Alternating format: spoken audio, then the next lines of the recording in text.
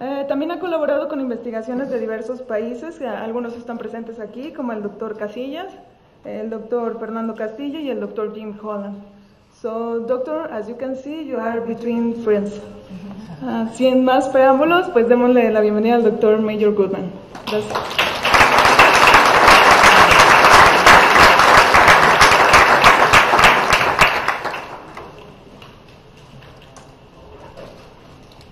Well, after that modern talk, I'll take you back 1 century, roughly, in terms of corn breeding. And the question is, can I operate this?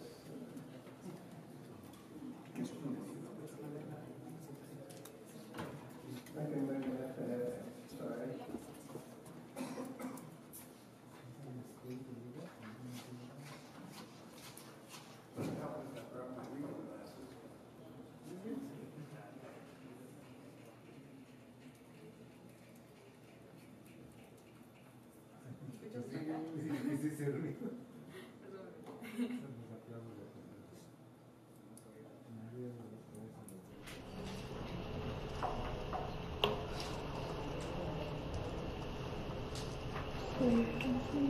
Goodman too. This one here? Push comes to shove. It should be on here.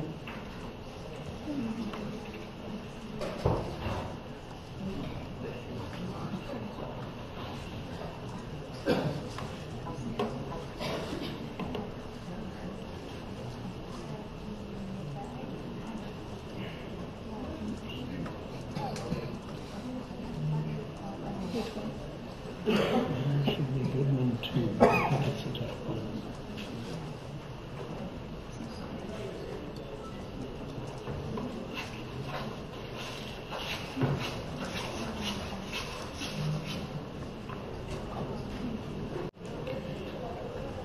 Now, quite frankly, breeding with exotic germplasm is generally not a highly regarded field.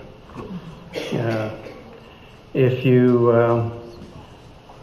look at the current status of the major companies in the United States, there are essentially one breeder who works with exotic germplasm in total, with Pioneer, and another that works with Monsanto. And that's just about it. Now, one of the problems is it's a difficult thing because there are deleterious recessive mutants that cause all sorts of difficulty on inbreeding. And turns out they're almost always linked to something that you want to select for.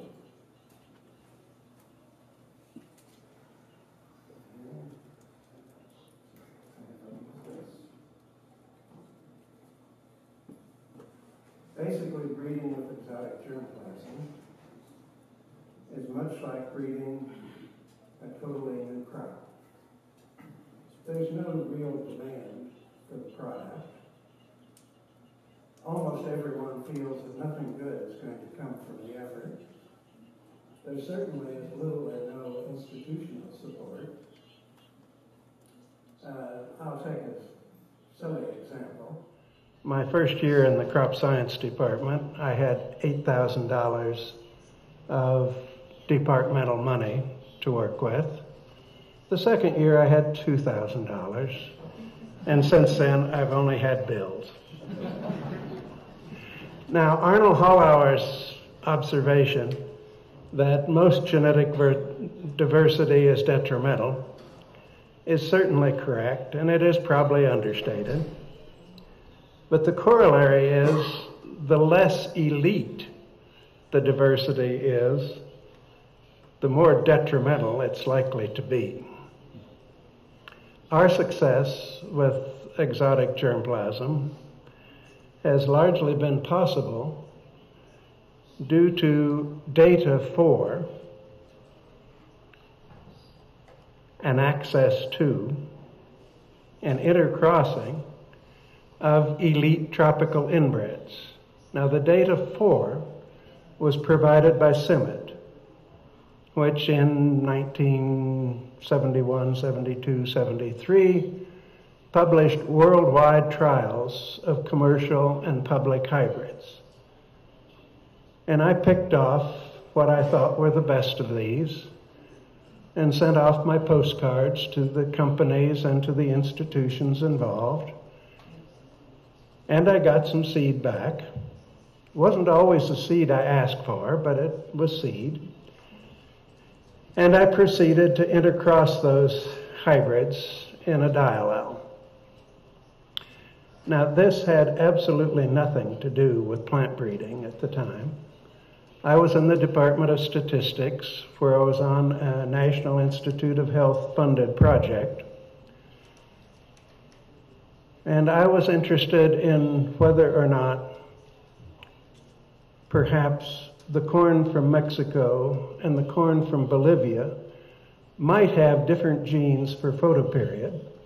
And if you intercross them and raise the F2, the F3, the F4, some day-neutral material might segregate. Well, I made crosses between germplasm accessions. And with my apologies to Juan Manuel,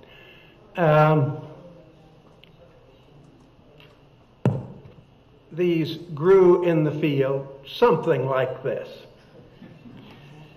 And mechanical equipment and that kind of plant structure just simply was not going to work. So I said, could I answer the same question with a bunch of hybrids? And so that's why that got started. And it was purely accidental. But, I got to thinking, Sprague started with the best standing inbreds back in the 1930s, and he made the stiff stock synthetic pretty popular. And, well, maybe it would be wise to try to do something with better material. Now, that's probably not possible today, but as late as certainly the early 90s, you could send a postcard off and get seed back. Today, well, you'd better go to CIMMYT. You'd better not go to NC State. We have trouble getting it shipped out. We have no objection whatsoever to sharing it, but getting the phytosanitary certificates and dotting all the I's and crossing the T's, we have trouble. And if you're in commercial breeding, we want to charge you a royalty, or someone at the university wants to charge you a royalty. And basically everyone now has MTAs.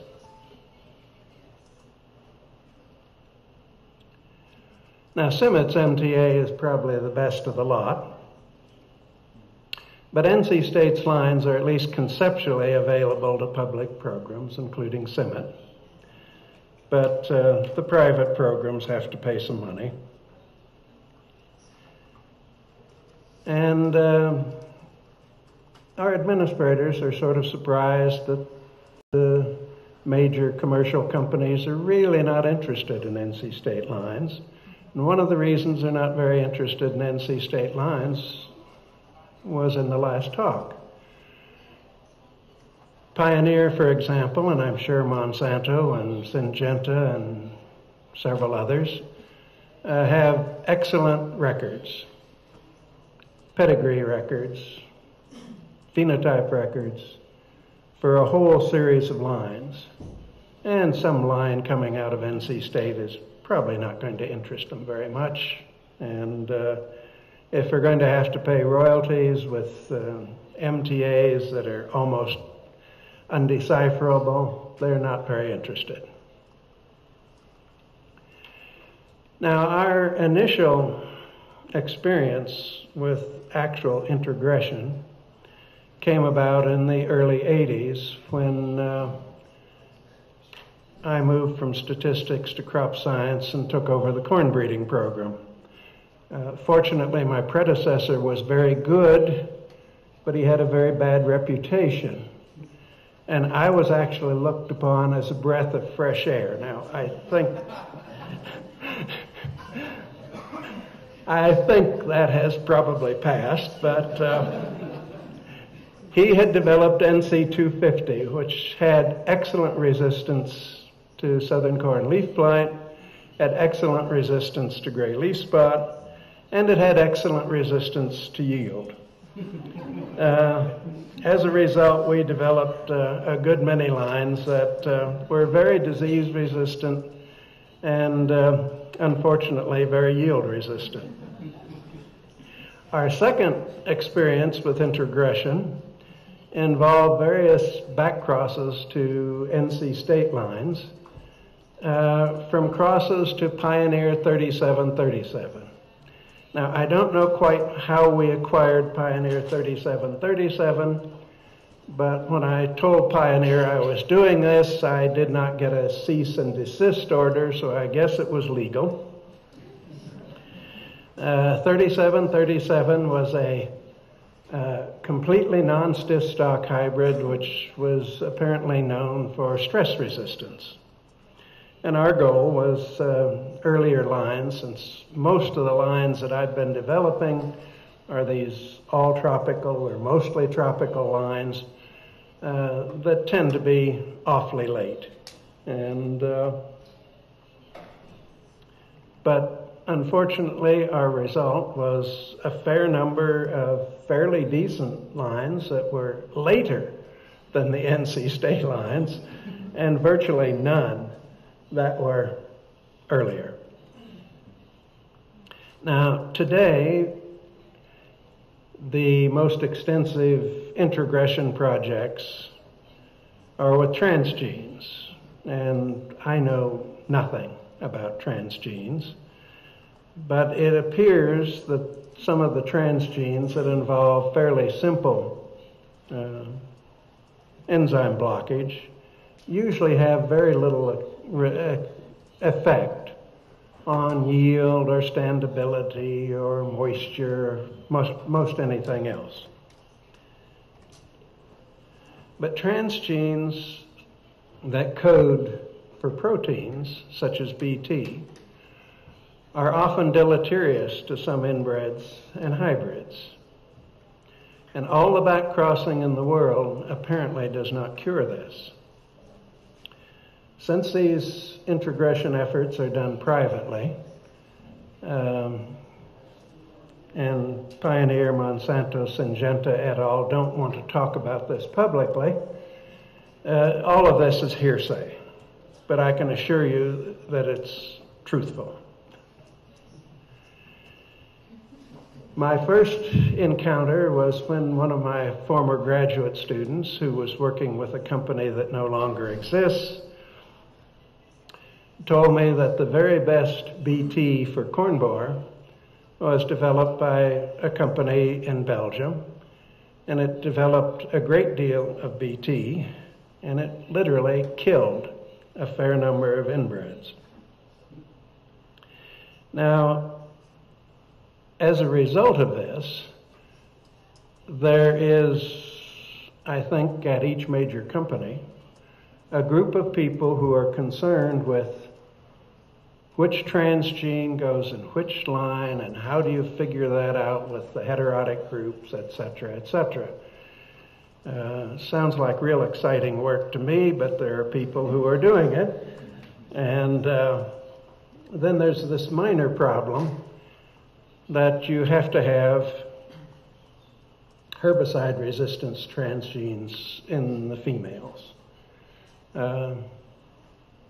If you put the herbicide transgene in the male and your detasseling is not perfect, or you get a little wind that's a little stronger than usual, and the farmer sprays Roundup over his field and he notices that, in a week's time, 5% of his crop is dead, that is not good public relations. Now, the other problem is, in my opinion, and nobody seems to be talking about it, is that these traits are used on a worldwide basis, and essentially the same traits, often the same promoter, same selective factor, frequently in the same genetic backgrounds. It appears to me that we're sitting on a situation very much like we were sitting on in 1969, just before the southern corn leaf blight epidemic. Now, things obviously have changed greatly in the last few years.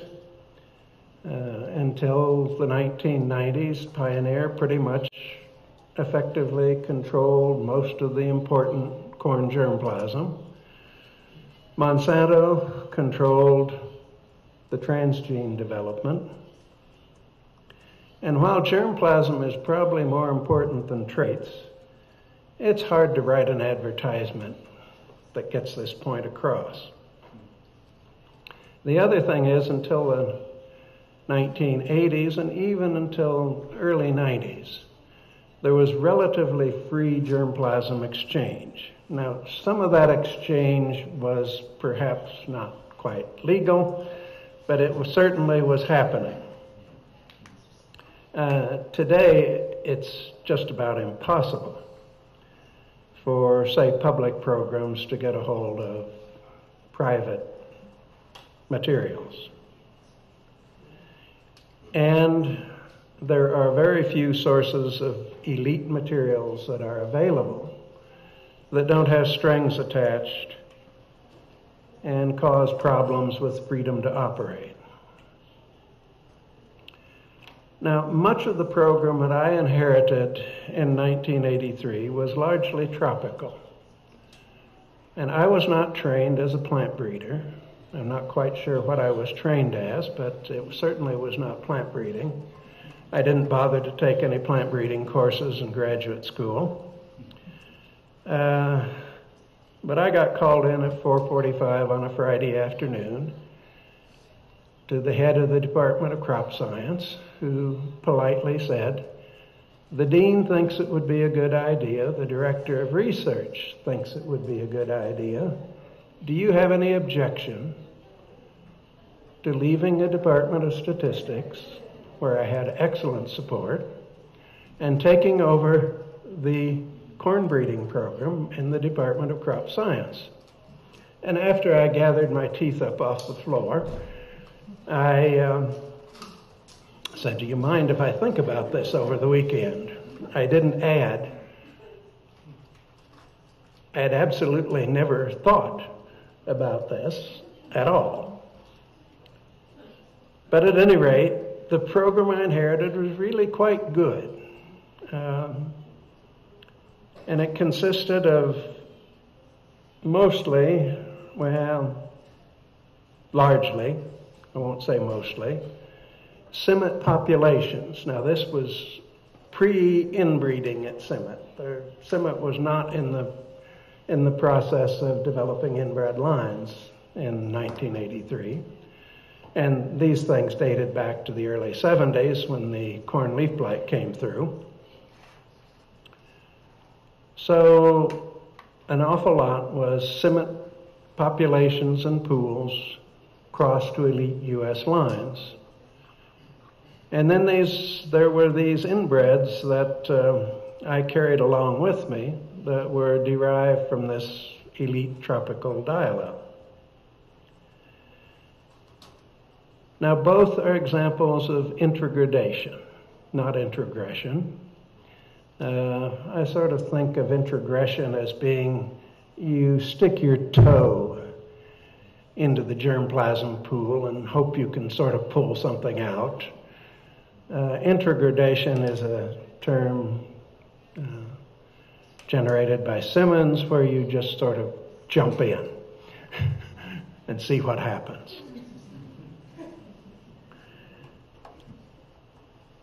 Now, the crosses with the CIMMYT populations basically just didn't work out.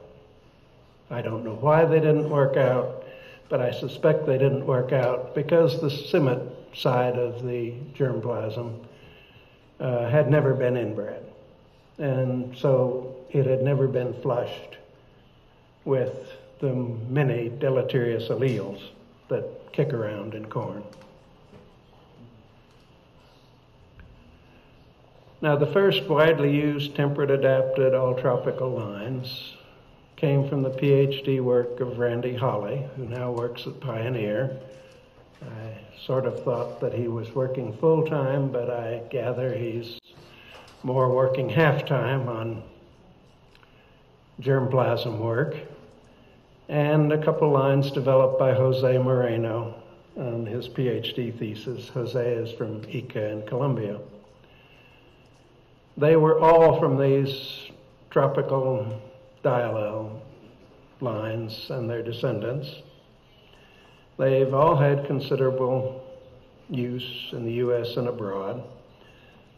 NC296 was in a hybrid that was sold and wholesaled in the United States. But keep in mind, the companies who sold it and wholesaled it, at least that I know about, are no longer in existence. And I don't know whether there was a cause and effect, but there could have been. Here's some results from 296 crossed onto a bunch of Pioneer testers, and this was all done legally. Roughly, they yield about the same. And we've shown over a period of time that you can develop competitive US adapted inbred lines from basically all tropical materials, but it takes about 15 years. And you know, if you take a position with a university, you have about 5 to 6 years to make tenure. So I don't think many assistant professors should tackle this kind of job. And I suspect essentially the same thing is true in private companies. You know, you're sort of expected to do something by 5 or 6 years. And I don't think any of the genomic magic that is useful for any number of purposes, as you just heard, is apt to shorten that time frame.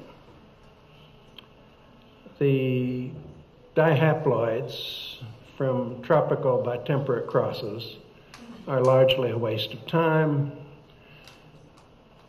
They're very useful for many other things, but wide crosses are not their strong suit.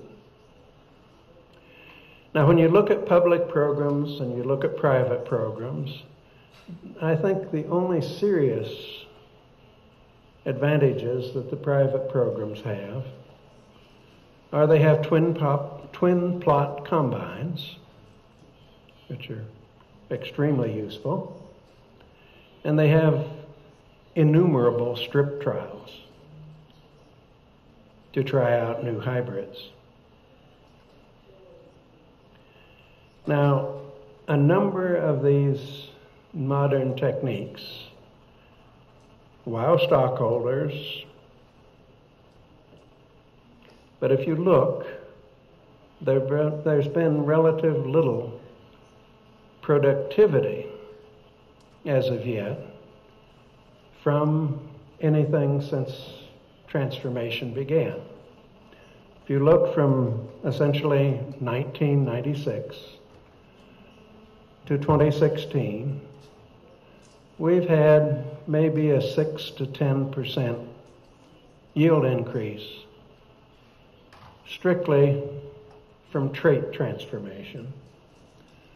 But keep in mind, that's a 20-year period. And ordinary, go out and kick a stalk at the end of the season and see if it stands up type corn breeding has done about 1.5% per year. So we have not had the great contribution to productivity that we would like to see and which we badly are going to need. Now, we did participate in one strip trial of our own We went up to the western part of North Carolina and tested for gray leaf spot for many years.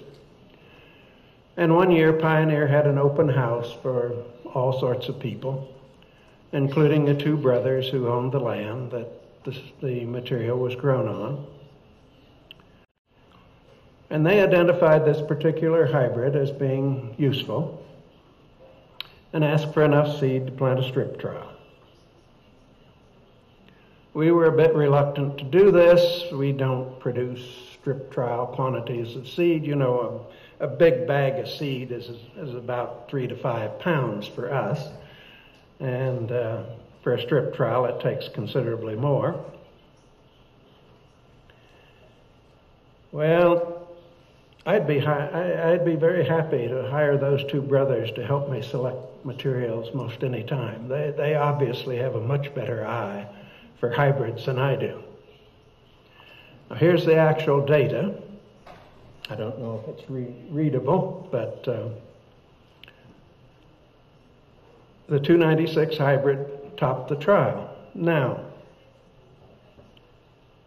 there's more to the story than that. There's a great deal that goes into how you present your data.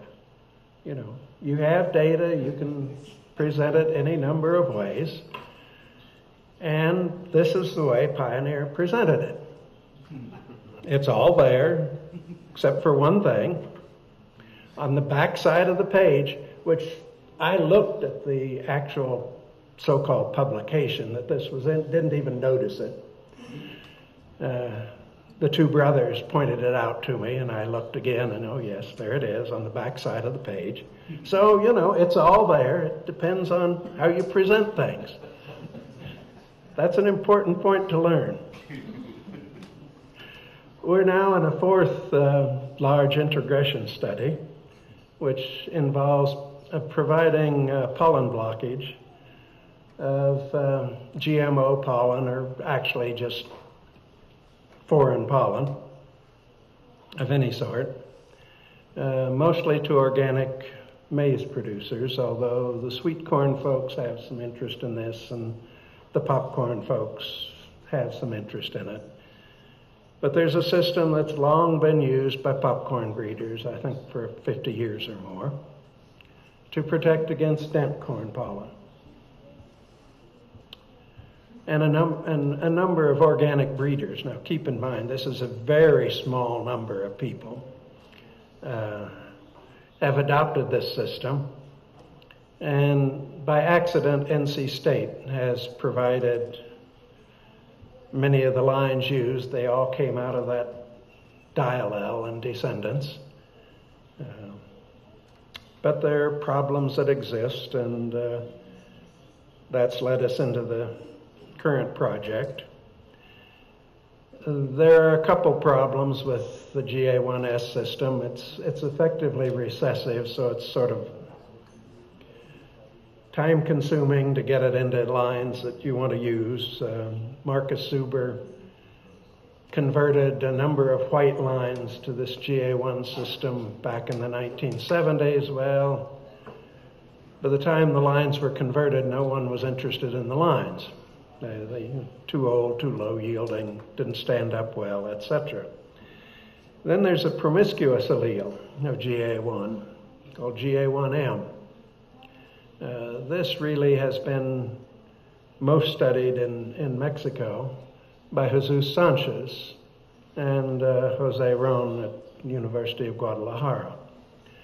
And GA1M is present at high frequencies. We're talking 50 to 70% frequencies in much of Mexican open pollinated material, in Mexican hybrids by Pioneer and by Monsanto, from here to there, to there, to there. There is no chance to develop a continuing program when that sort of thing happens. Now, it's nice to have novel germplasm, good novel germplasm. And excellent testing is just essential. We've heard that already. if there's one thing that will improve a corn breeding program, it's more yield trial plots.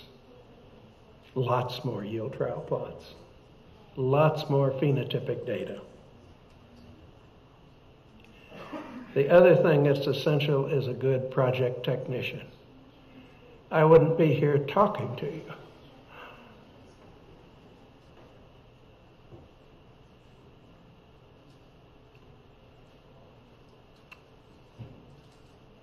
Without a good project technician and a good batch of graduate students.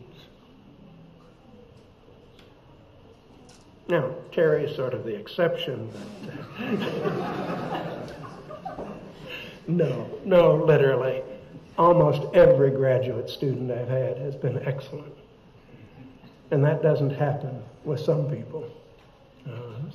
And if you don't have that combination, it is very difficult to establish a successful corn breeding program. Now, of course, exotic germplasm is what I preach. I've been preaching it since 1970. You can see how far it's gotten me.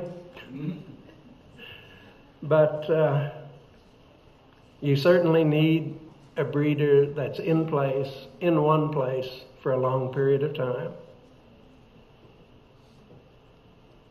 You need a good technician, and you need a long-term, continuously funded program with access to quality testing facilities. We probably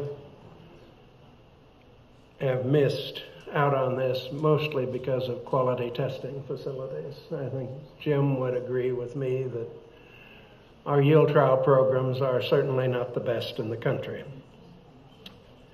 Now, exotics are sources of disease and insect resistance, often excellent resources, but the resistance is source-specific, and it's certainly not problem-free. Now, the GEM program is called the Germplasm Enhancement of Maize program, is a 20-year-old program mostly financed by the USDA. It has been run from Iowa State and to a lesser extent from NC State. And it really is probably the best current example of a large-scale use as much tropical germplasm as you can type program. But keep in mind that it has not had nearly the welcome that molecular approaches have. And if you want a crude count, you can just count Iowa State. The land grant system is built on overhead monies generated, and it doesn't matter whether your program is wonderful or miserable, productive or non-productive. If you bring in overhead, you're in good shape. If you don't, you're cheese.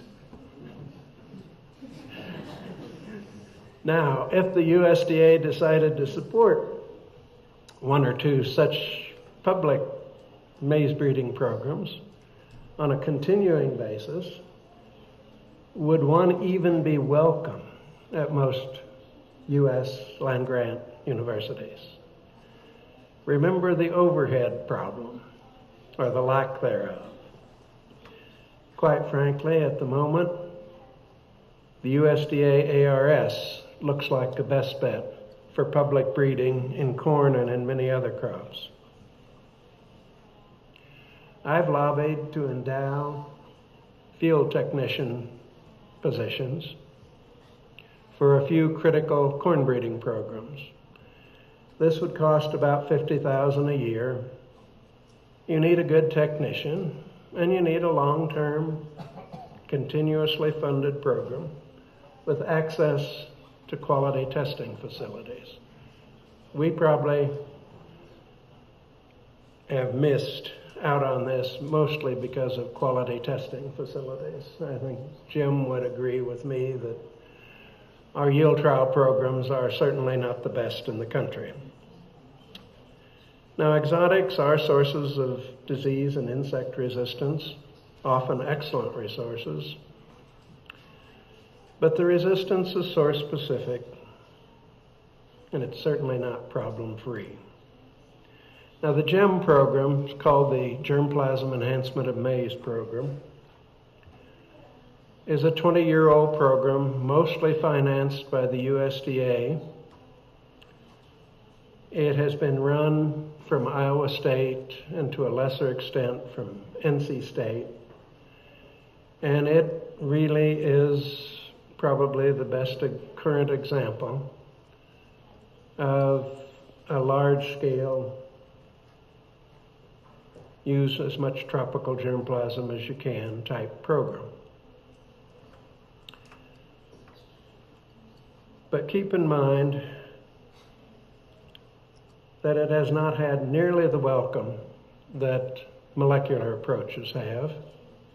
And if you want a crude count, you can just count Iowa State. The land grant system is built on overhead monies generated, and it doesn't matter whether your program is wonderful or miserable, productive or non-productive. If you bring in overhead, you're in good shape. If you don't, you're cheese.